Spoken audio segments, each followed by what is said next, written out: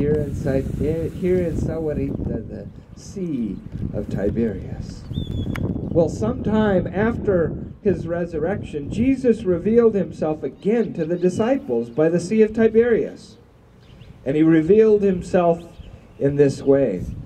Simon Peter and other disciples were together when Simon Peter said to them, "I'm going fishing."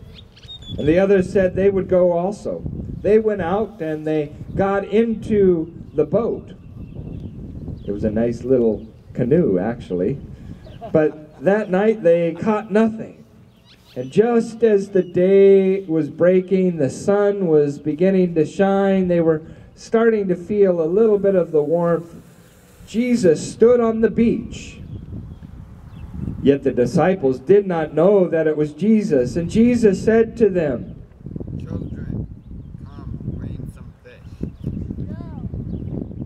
He said to them, "Cast the net on the other side of the boat and you will find some fish." So they cast their net. It was a big net.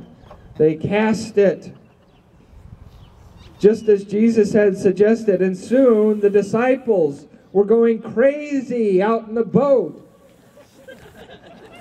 They were unable to haul in the net. There were so many fish. The quantity of fish was enormous. They only held up 3, though, so you could see. The disciple that Jesus loved then said to Peter, Look, it's Jesus. and there was more chaos and waving their hands.